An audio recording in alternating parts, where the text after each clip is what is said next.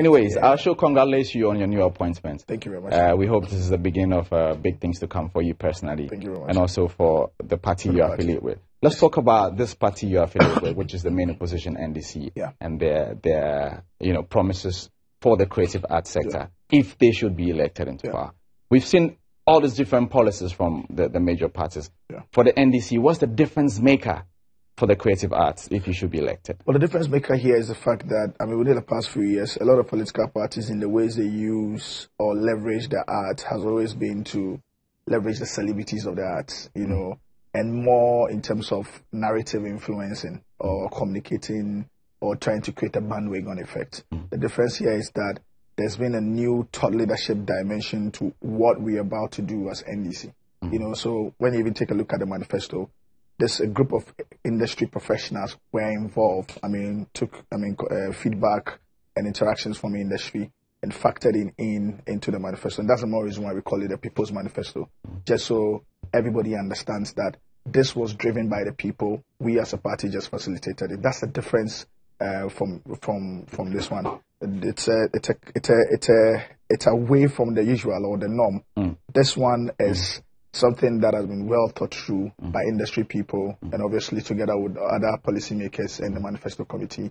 And so, this is different. Obviously, your policies have been matched boot for boot by the ruling party when it comes to creative arts. So let me get some perspectives on what exactly some of these policies that have been outlined mean. One of them says you implement programs to support the growth of the film, music, and creative arts industry to drive job creation and economic growth. What programs exactly are we talking about when you talk about this policy? It's all encompassing, which includes a lot of support. Mind you, just before we left government in 2016, we passed a film development and classification bill, which was to birth the National Film Authority and also come with a fund in the ways it was designed by the law.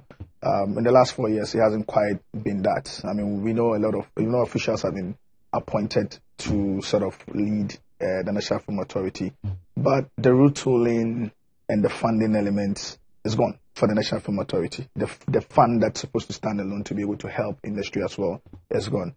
These are some of the things that we intend to do to be able to retool and fund and resource the National Film Authority to make it a proper film authority or a regulatory agency in the industry, and most importantly, create the much needed fund that the industry needs to be able to help alleviate the issues that's in the sector. So this is just one of the, many other programs and activities that we want to be able to do to enhance and enable the industry. Let's stay on film and also let's talk about the policy number 7, which says you want to promote local patronage of various creative products.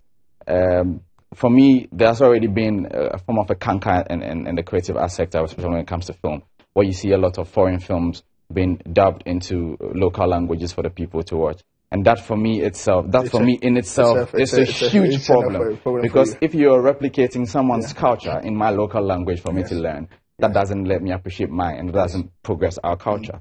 Now, this canker, number 1, how can this be turned around? And number 2, what is the policy? What is the real policy into detail on encouraging the interest of local creative products? At the core of what we're looking to do is to see to the passing of the broadcasting bill, for example. And also institute the Media Development Fund. The broadcasting bill, in the ways it's been designed, has elements that's going to prescribe a certain quota for local content, give an advantage for local content for broadcasting houses. And most importantly, also that we think that would help to bring up to speed or enable private independent content producers as well to be able to help them to produce. But most importantly, we also recognize that production also comes with funding challenges, and that tomorrow is when we're creating the Media Development Fund, not only for the media houses to be able to access to produce some of these much needed content, but do not have the commercial elements to it. For instance, you would recognize that children and women empowerment content are a bit less on our TV, because the complaint or the feedback has always been that it's not too commercially sound for the channels. And so usually they tend to go for that which is commercially sound and that which is not, So we are thinking of it from a more social impact perspective, aside from helping to enable these independent content creators and to be able to bring them up to speed to produce a kind of quality that these channels want. We also want to be able to use that to advance the narrative for the vulnerable in society. So entertainment is a very powerful tool. So going back to the broadcasting bill, that's one of the elements that it does. One of the things that the broadcasting bill also does is that you may have heard complaints from particularly the music industry about logging and the lack of payment of copyright payment by broadcasting houses and everything. It provides a sort of a small licensing regime that prescribes that, broadcasting houses should be able to pay some of these things, aside from to go hand in hand with the licensing sort of.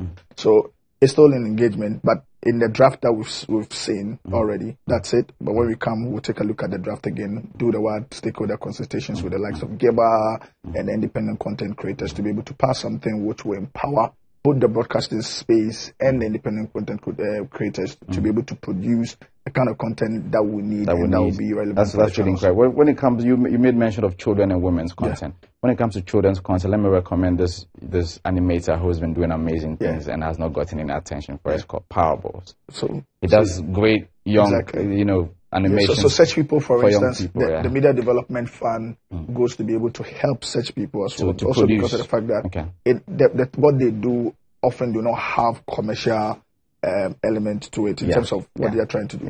So they may suffer. So, but if you have a Media Development Fund in place, both the television channel or the broadcasting house and the independent content creator they are looking to partner with, they can collaborate. Some funds to be able to collaborate produce with some of these content to stay on top. Sounds laudable. The policy number 15 says the structure the educational curriculum to allow students to appreciate the relevance of culture and creative arts in life and in national development. You and I have studied cultural studies back in the day curriculum. It's changed now. And also social studies, all that.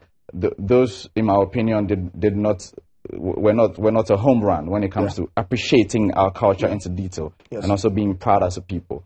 What's going to be different about this educational reform this time and the structure of it? We recognize that there's been a sort of a flip-flop on creative arts. From successive governments. And one government comes and the curriculum changes. They say, creative arts is not important. Another comes and says, it's important, but treat it more as a hobby or treat it more as a extracurricular activity, more like it. But we want to be able to make it mainstream it as much as possible within the educational system from the basic level, so that young people coming up that have an interest or that do look up to people like myself and you will be able to harness that particular interest and the passion from an early age, but appreciating it so they can go over. I ended up in the creative arts industry also because I had tutors who from the basic stage were so concerned about were trying to help me. I was involved in some entertainment or related activities right from the basic school and then secondary school as well.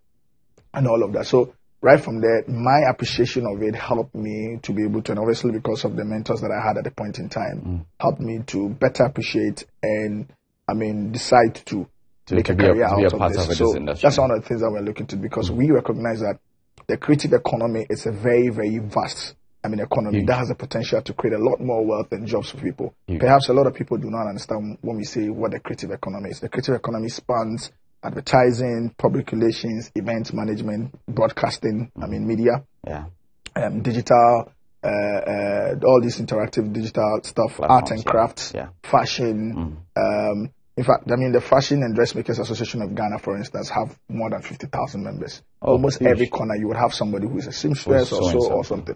All of these things are all part of the creative economy, and we want to be able to put in the right things as a matter of state policy to drive and enable it.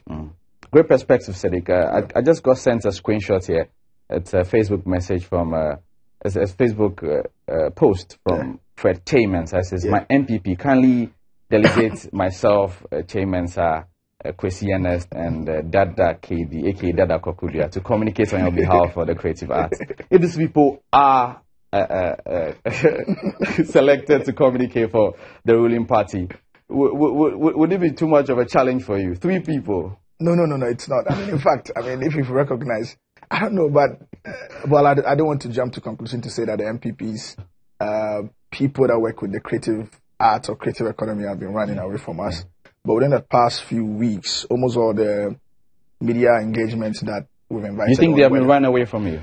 Well, I mean, from what the producers are saying, of these shows are saying, one would come to such a conclusion. Would come to such a conclusion. Yeah, I don't think that. I mean, this would run away from. No, Mark, for instance, is a very top-notch guy, a very professional guy with a lot of insight. Mark will never run away from a debate, and Socrates as well. I want to thank you, Sadiq. What's going to happen is... I perhaps think that they are just disappointed in their party for enabling the ad space for 4 years. Sadiq definitely has, but what's going to happen is that when the new Patriotic Party appoints someone to speak on their behalf when it comes to creative art, we will sit there and we'll make it happen. After the break, I'm back with Jackie. This is Xpressive.